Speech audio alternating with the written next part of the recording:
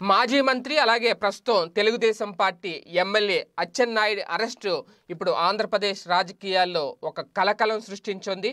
అయితే ఎందుకు అంతమంది పోలీసులు వెళ్ళి అచ్చెన్నాయుడు గారిని అరెస్ట్ చేశారు అనేది ఒక ప్రశ్న.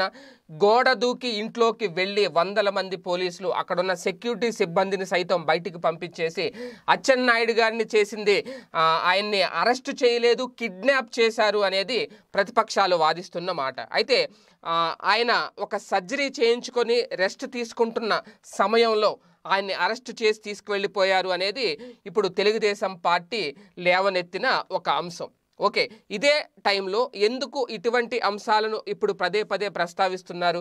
కనీసం మందులు కూడా తీసుకునే వచ్చే అవకాశం ఇవ్వలేదు, ఇంట్లో వాళ్ళకు ముందస్తుగా ఎటువంటి సమాచారం లేదు ఆయన అరెస్ట్ చేస్తున్నట్లు. రీసెంట్గా ఆయన ఒక సర్జరీ చేయించుకొని ఇంట్లో రెస్ట్ తీసుకుంటున్నారు. ఖచ్చితంగా ఆయన రెస్ట్ తీసుకోవాల్సిన సమయం ఇది.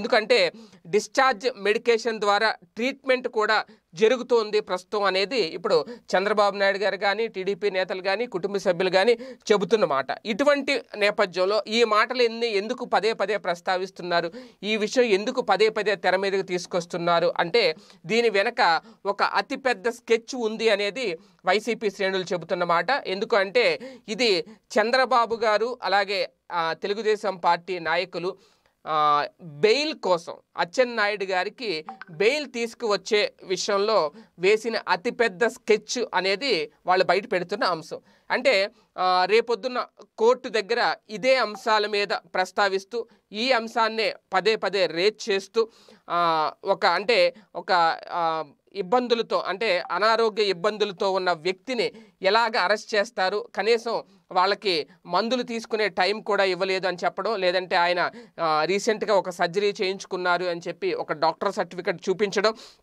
అవసరమైతే డాక్టర్లతో కూడా వాళ్ళు అవసరమైతే సాక్ష్యాలు చెప్పించడం, ఈ రకంగా కూడా ప్రిపేర్ అవుతున్నారు అనేది ఇప్పుడు సోషల్ మీడియాలో వైసీపీ నేతలు చేస్తున్న ప్రధానమైన ఆరోపణ. మరి అది ఎంతవరకు వాస్తవం అనేది కూడా తెలియాలి. ఎందుకంటే ఇప్పటికే ప్రభుత్వం మీద హైకోర్టు తీర్పుల విషయంలో ప్రభుత్వాలకి ఎక్కువ ఎదురుదెబ్బ తగులుతున్న పరిస్థితి.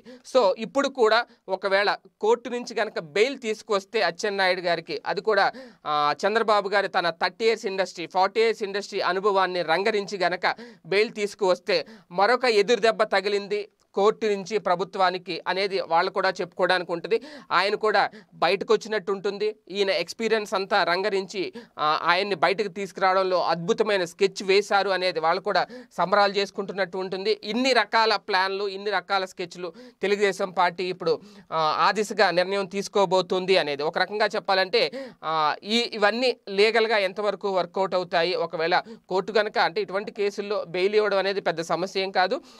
ఒకవేళ కోర్టు కనుక ఈ వీళ్ళు చెప్పే ఆధారాలన్నీ, సాక్ష్యాధారాలన్నీ నిజమని నిరూపించగలిగితే ఖచ్చితంగా బెయిల్ కూడా వచ్చే అవకాశం ఉంటుంది. కాబట్టి ఈ రకమైన స్కెచ్ వేశారు. అందుకే పదే పదే ఆయనకి హెల్త్ బాగాలేదని, ఆయనకి మందులు కూడా తీసుకోనివ్వలేదని, ఆయన రీసెంట్గా ఒక సర్జరీ చేయించుకున్నారని చెప్పడం, ఇంట్లో మందులు కూడా తీసుకువెళ్లకుండా పంపించేశారని చెప్పడం, ఇవి రకరకాల ఆరోపణలు ప్రధానంగా తెర మీదకి వస్తున్నాయి. ఈ ఆరోపణల వెనక అతిపెద్ద స్కెచ్ బెయిల్ కోసమే అనేది ఇప్పుడు వైసీపీ శ్రేణులు సోషల్ మీడియాలో ప్రధానంగా చేస్తున్న ప్రచారం. ఈ వీడియో గనుక మీకు నచ్చినట్లయితే లైక్ చేయండి, షేర్ చేయండి. మరిన్ని వీడియోస్ కోసం మా ఛానల్ను సబ్స్క్రైబ్ చేయండి.